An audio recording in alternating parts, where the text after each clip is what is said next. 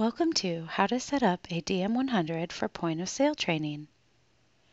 The DM-100 for Point of Sale setup will have two ports on the top as seen here, instead of the one you would see for other types of setups.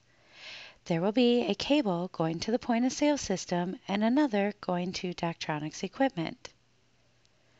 Once connecting all cables up, power on the DM-100, you are ready to set it up. The DM-100 menus have changed slightly between the different versions of firmware. Therefore, if using a Rev 2 or lower model handheld, you will skip Step 2 of this video as we are using a Rev 3 model. Step 1, you will press the menu on the DM-100 handheld. Step 2, using the arrow buttons, scroll down to Display menu and press Enter. Step 3, using the arrow buttons, scroll to POS settings and press Enter. Step 4, using the arrow buttons, scroll to the POS being used and press Enter.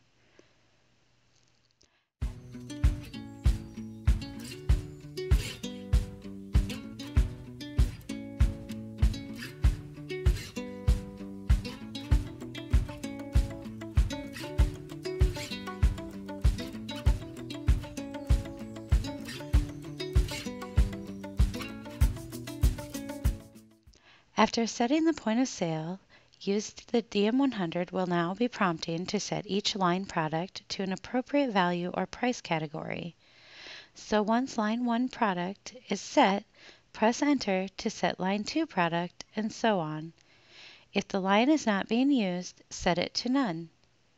The point of sale system or vendor should be able to provide the details on how to set up each line for that specific site. That concludes the point of sale setup training.